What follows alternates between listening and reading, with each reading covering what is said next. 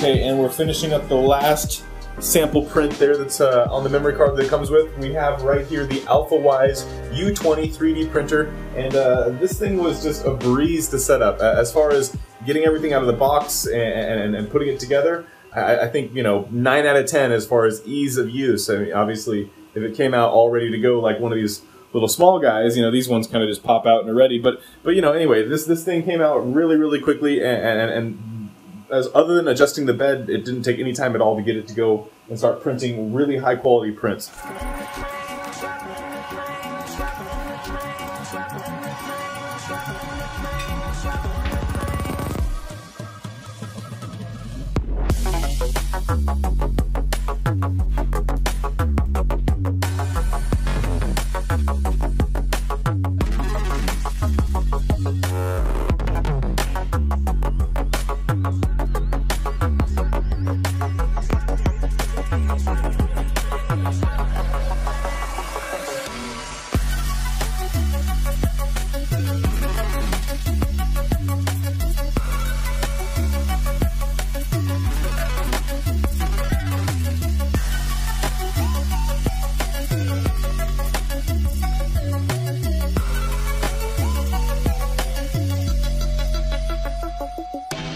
So I'm very happy with this printer right now. If you're wondering the size of it, it's 300 millimeter by 300 millimeter on the base, and then of course the height is 400 millimeters. So you can do these really tall vases, ones like this right here, which are, you know, actually much shorter than what you can do there. You can do a lot taller.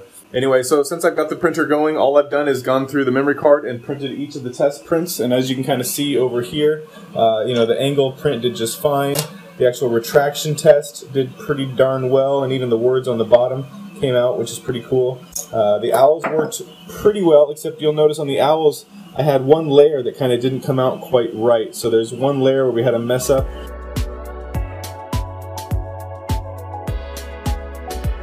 Of course, right here we have this other test where some of the pieces come through, and then of course the closer it gets on these ones, the 0.2 and the 0.3, it's too much, it's too close. Anyway, you've got also right here on the Alfawise U20, you have a touch screen. So this is unlike any other 3D printer that I've used, having an actual touch screen to move things. I can pause it, I can end it, I can adjust the print right here just by touching the little LCD screen that's on here.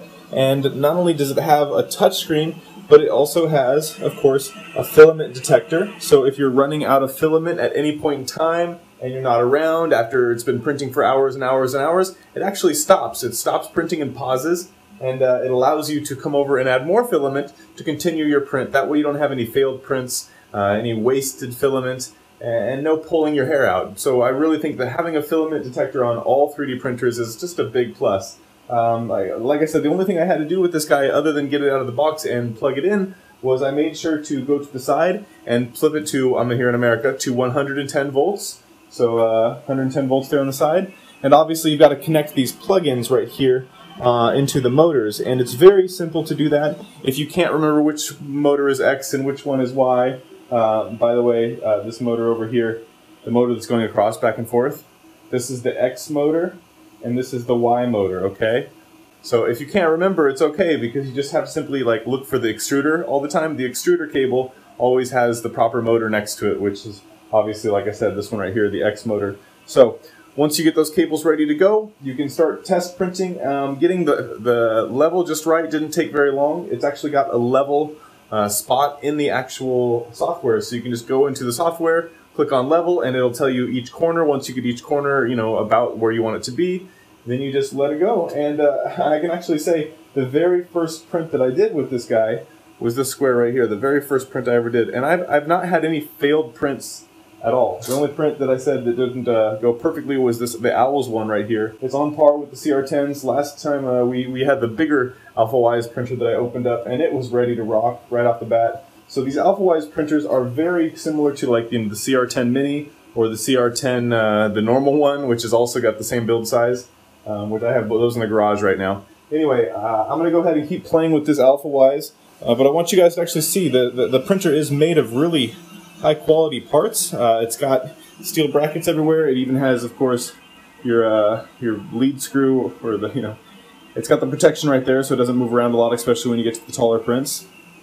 and everything on it. I mean, it's just made out of really high quality. We've got steel down there. On the parts, obviously, nothing is plastic. It's all metal. And I think because of that, this printer is going to last quite a while. It also comes with some tack board on there. Underneath the tack board is a plate of glass. So there's the heated bed, the glass, and the tack board on there. The printer is just, so far, it's honestly one of the best printers out of the box that I've used so far.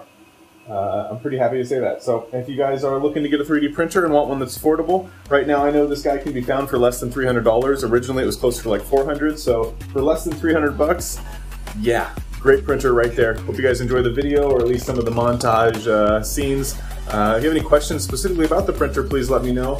It's got information on the SD card when you get it. It's got an SD card that's in the side, and when you plug that into your computer, it has a lot of the specifications, a lot of the information specifically for the printer there, and that's going to allow you to get what you need.